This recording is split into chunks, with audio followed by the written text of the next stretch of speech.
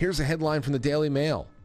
Influencer makes history as Playboy's first ever gay male cover star, posing in a version of iconic bunny costume, but Twitter is baffled by guy-focused magazine Nonsense choice to feature a man on its front.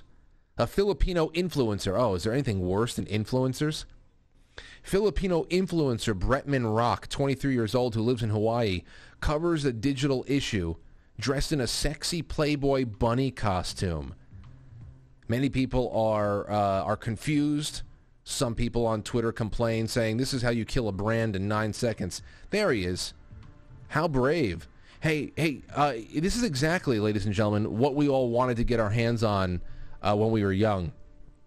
You know, Playboy magazine is exactly why we want to get our hands on Playboy magazine when we were young boys.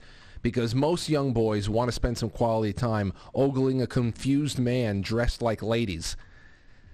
A confused man dressed like a bunny in lingerie. That's exactly what we were all trying to go for. Now listen, I know Hugh Hefner ran one of the most prolific honey trap operations before there was a Jeffrey Epstein.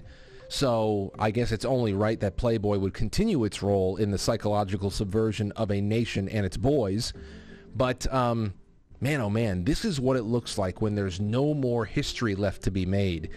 When you have to become the first gay Filipino to appear on the cover of a porno mag for straight men seeking naked women.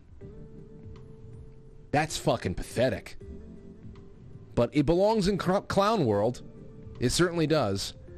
So, I mean, whatever. How pathetic. I feel bad for the guy, too, even though he doesn't, he probably doesn't feel bad for himself. He probably thinks he's a superhero, which he's just not.